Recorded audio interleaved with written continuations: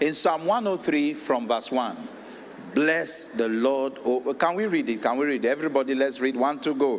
1, 2, go. Bless the Lord, oh my soul. Bless the Lord, oh my soul. Verse 2, let's sing it. Do what?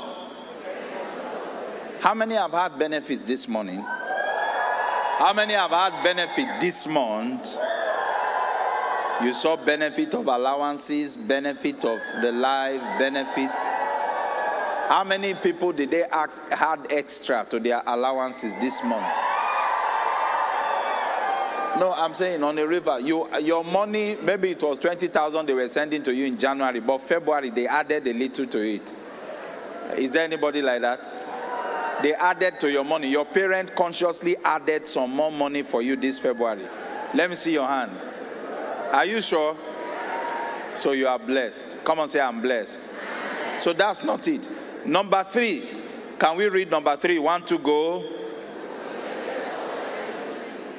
Stop it, stop it. Who forgiveth? Now, how many people sinned this month? You did something wrong that God should be angry about. How many people did not do anything at all that God should not be angry about? You didn't do anything. You don't have any sin. You don't have anything to ask for God's forgiveness for. Thank you for being sincere. So did God forgive you?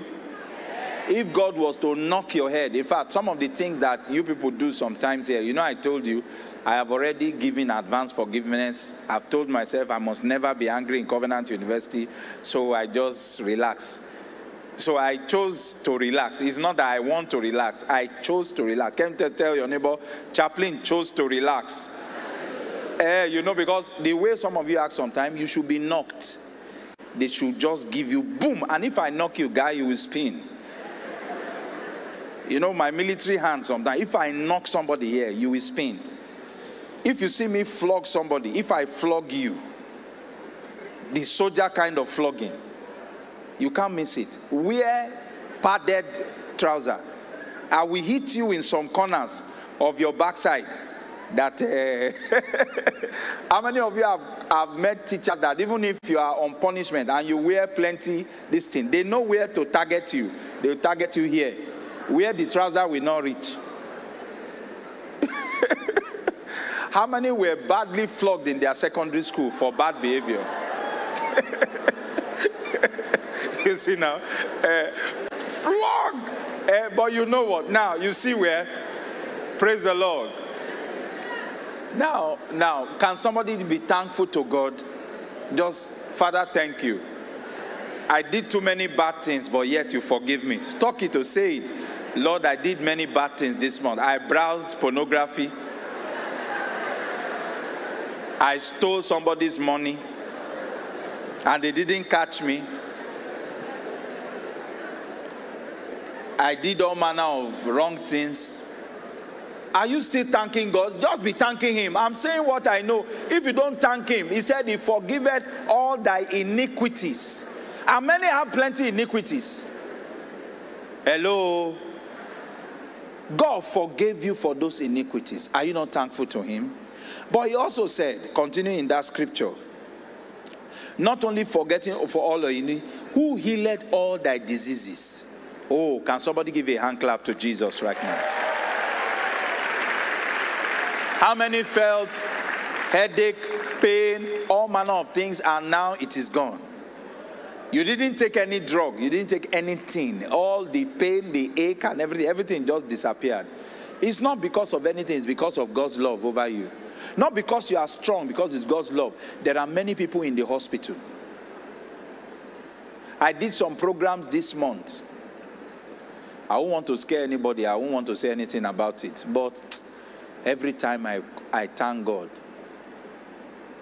Thank God for your life. Thank God for the grace. Thank God for the help of God in you. Thank God for healing. Or there is no small sickness. Oh, somebody will just say, oh, my head is paining me. And something else happens.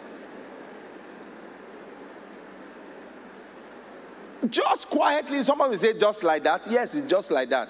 But I pray and thank God that all of you, God kept you. Wave your hand to Jesus and say, Father, I thank you one more time. Not only that, let's go on. Who redeemed their life from where? How many escaped accident? Either hostel accident, class accident, whatever, TMC accident, football accident. They would have, the kind of way the guy kicked your leg, that your leg should have been broken by now. But they will call it tackle. From tackle, it can completely ruin your life. Just one small tackle in football.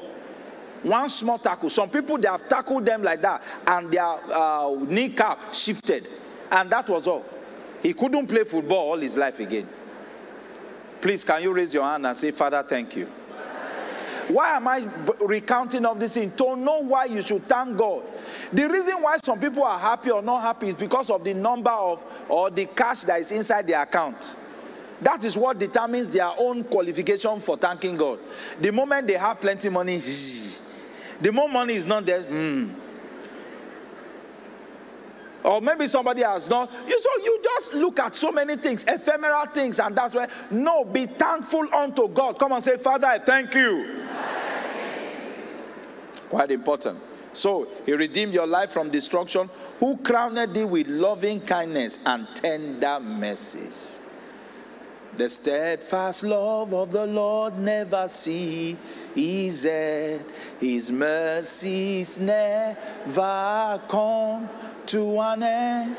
Oh God, and they are new every morning, always.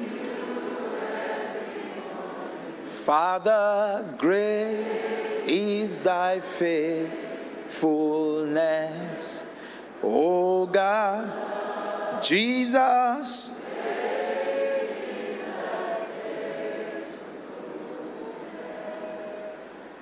And lastly, he said, who satisfied their mouth with good things? How many ate chicken this month? No, let me see your hand. You didn't eat chicken at all, no problem. How many ate chicken in the cafeteria this month? Okay, if you didn't eat chicken, how many drank Biggie this month?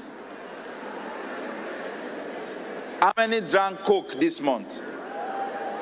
How many did not drink Coke at all? Okay, how many drank water this month?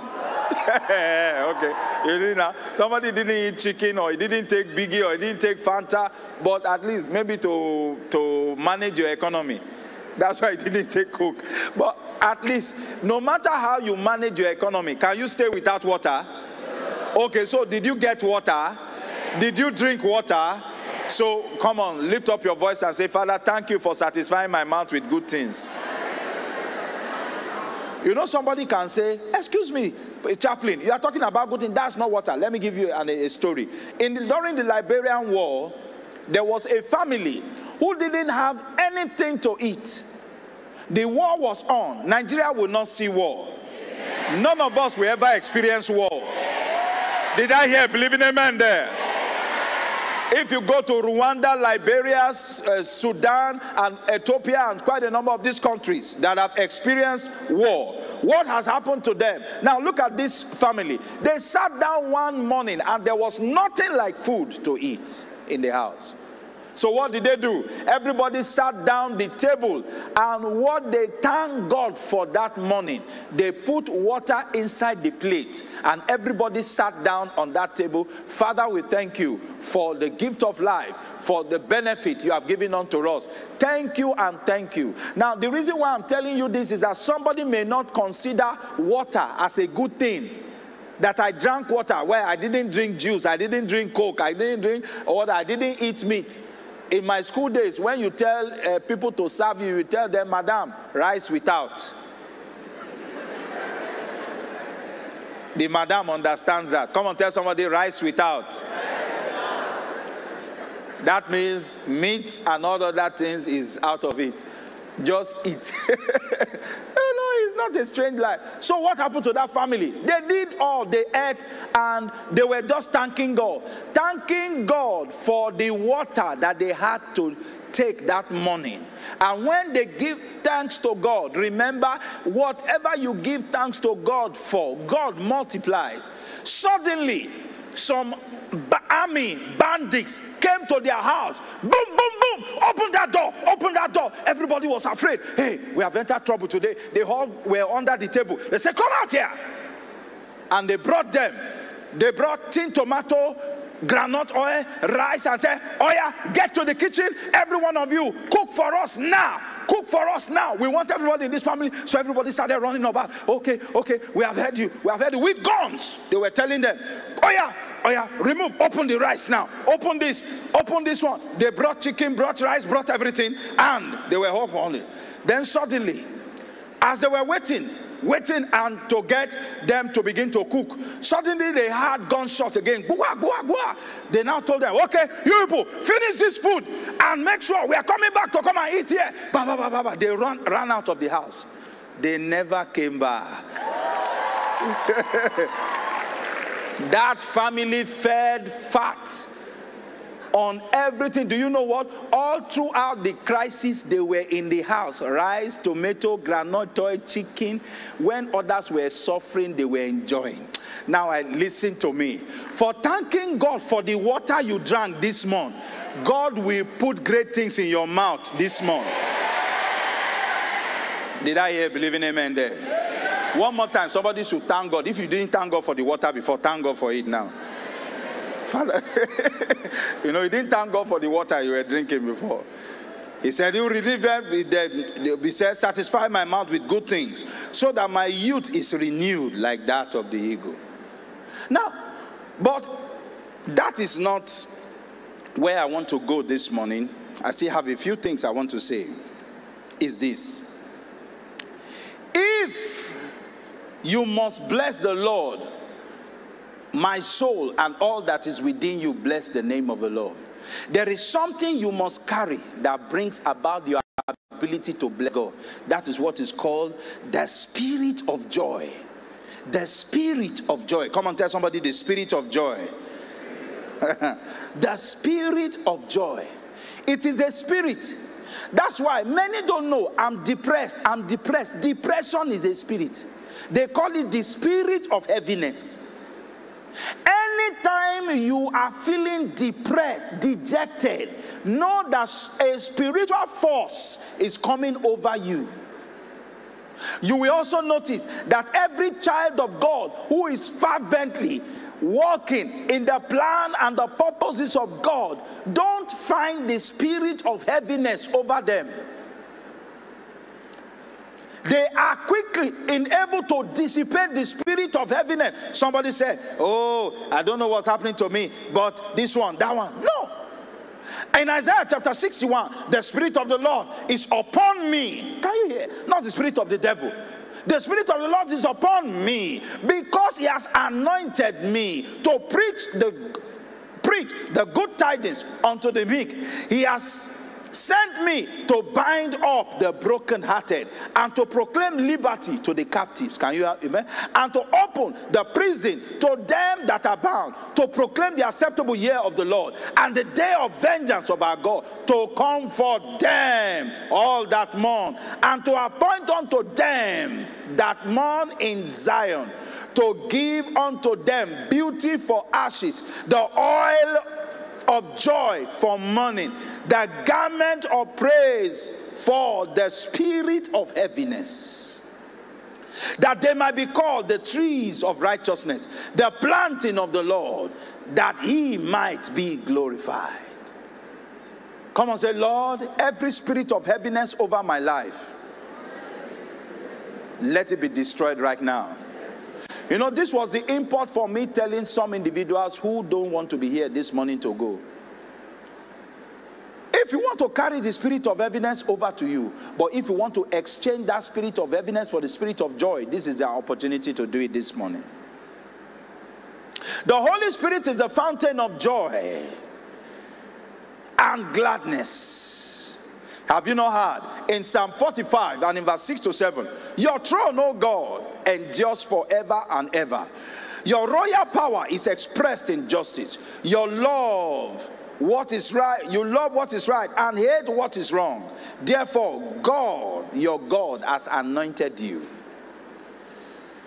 It is impossible to rejoice always and evermore without the spirit of joy at work in you. Somebody will ask, what always keeps Chaplain excited? Or some people who are always excited, no moody conditions, no things around you. I heard God's servant sent to somebody yesterday. Don't think people don't have challenges. But do you know what? They are smarter than their challenges. Those who carry challenges all around their life. Oh, my dad is like this. Oh, my mom is like this. Oh, my... If I tell you some of the things I've gone through all to this time, you will not, you just, some of you just see that we have kept, if God's servant tells you certain things, but we have become smarter than those challenges, smarter than them, knowing that we must never allow those things to get to us. Many of you allow too many things to get to you. Oh, my father is sick, huh? You keep, my brother is sick, huh? Oh, I don't have money enough, huh?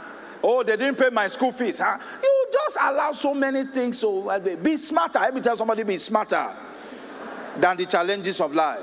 Philippians 4:4 says, rejoice in the Lord always. And again I say rejoice. Let me tell somebody, rejoice. Tell somebody, rejoice. Tell somebody else, rejoice. Rejoice in the Lord always. And I say again, rejoice. And in 1 Thessalonians chapter 5 verse 16, it says, rejoice evermore. Evermore. Rejoice evermore. Come on, say, I will rejoice evermore. Rejoice. If conquest is your desire in life, don't forget this, the fourth part of engaging the power of the Holy Spirit for conquest. You must be a man who bless the Lord. And you can't bless the Lord without the spirit of joy. Joy, joy, joy. There's a little song, old song. I have a joy, the joy of salvation, the joy of deliverance. I have a joy, the joy of salvation, the joy of deliverance. Joy every day, come on. Joy, joy, joy every day. Oh yeah, joy, joy, joy every day. Oh, joy, joy, joy every day. The joy of salvation, joy every day. Don't mind me with my old school, but I tell you, there's joy in my spirit. I have the joy of salvation, the joy of deliverance. I have a joy, the joy of salvation, the joy of deliverance. Joy every day. Never having a dull moment, because the spirit of joy is available there. I pray that today, this Thanksgiving service, everyone here will contact the spirit of joy. Never to have a dull moment in your life anymore. How the spirit of joy empowers for conquest. As I conclude, how does that be? The sight of the storm may cause your faith to fail without inner strength. I don't know what storm that is around someone here. You know Peter in Matthew chapter 14 and in verse 28 to 30. Oh, when Peter began to sink, his faith was failing him. But God, Jesus, held him true. I pray that no one's faith will sink here. Did I hear an amen there? He said in Ephesians chapter 3 verse 16 that he would grant you according to the riches in glory to be strengthened with might by the Spirit in the inner man. Come on, say to be strengthened. Come on, say it, I will be strengthened. So how does that strength come? That strength comes by the spirit of joy. Proverbs chapter 24 verse 10 says, if thou faint in the day of adversity, your strength is small. Some people lose loved ones and they begin to fight God. They lose loved ones and they begin to fight God. There are individuals who are here, possibly no father, possibly no mother, possibly both parents are even gone to be with the Lord. But they have maintained their joy. Not asking God question. Have you not heard? The songwriter said, unquestionable you are the Lord. Oh yes, unquestionable you are the Lord. Oh yes, unquestionable, unquestionable, unquestionable you are the Lord. So why are you asking too much questions? Unquestionable you are the Lord. I pray today, everyone under the sound of my voice, whatever question you have for Jesus, those questions, God will erase them in Jesus' name.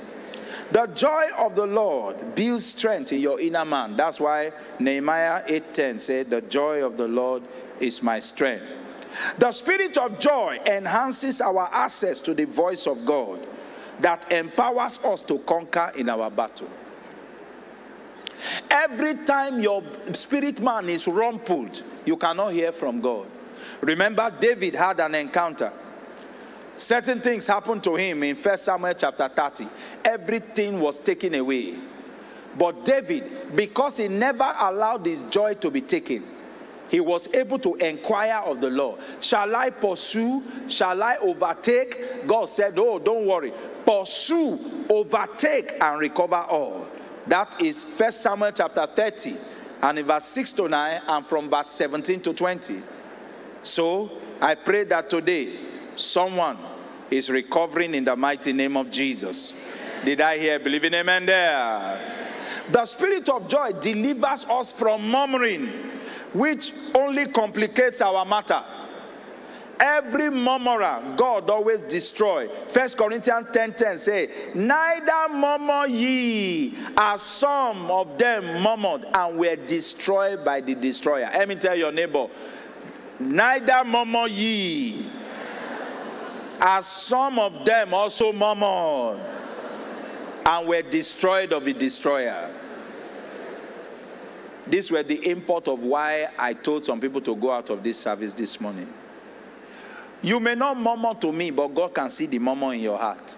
When you murmur, you only see destroyers, but no one will see destroyers here. Did I hear believing amen? And lastly, it takes the joy of the Lord to carry divine presence, which is our guarantee for conquest in life. What do I mean? He said in Psalm 16 and in verse 11, thou wilt show me the path of life. In thy presence there is what?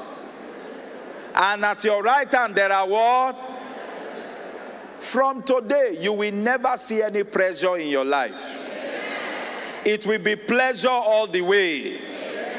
In your presence, there is fullness of joy. That's why I want to say, please, if you can't be joyful in the house of God, where else would you be joyful? Young men and women. I marvel at all of you sometime, or some of you, not all of you. While some are full of life, full of excitement, serving the Lord with excitement, some are just feeling that this whole essence of coming to church is a burden. Oh girl, oh boy, listen to me. Very shortly in your life, you will search for this God so much. Some of you are young ladies here now, no problem. Some marry and they are looking for children. Okay, somebody looking for a child. Would you go to church and be sleeping? No. Everything seems not to matter now. But soon they will come, they will matter. Somebody who doesn't have a job after graduating for 5 years. Would he go to church and be sleeping? No. He's waiting for one word. He's waiting for what God will tell him. Too many things are done for you now. That's why you feel so like a Jessica in God's presence. Somebody is not filled with the spirit of joy, cannot thank God for what God is doing in his life. Feel that this whole essence of worshiping is a burden. Oh, thank God I pastored around Uniben before I came here. That's those ones, they don't tell them to come to church. They rush to church. They trek to church.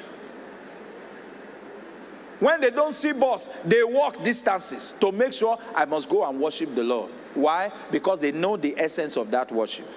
But I know everybody is becoming wiser today, and the good hand of the Lord shall be upon you. Finally, I read this scripture, Psalm 112, and what did he say? Praise ye the Lord. Blessed is the man that feareth the Lord, that delighted greatly in his commandment. His seed shall be mighty upon the earth. The generation of the upright shall be blessed. Wealth and riches shall be in his house. His righteousness endured forever. Unto the upright there arise a light in darkness. He is gracious and full of compassion and righteous. A good man showeth favor and lendeth. He will guide his affairs with discretion. Surely he shall not be moved forever.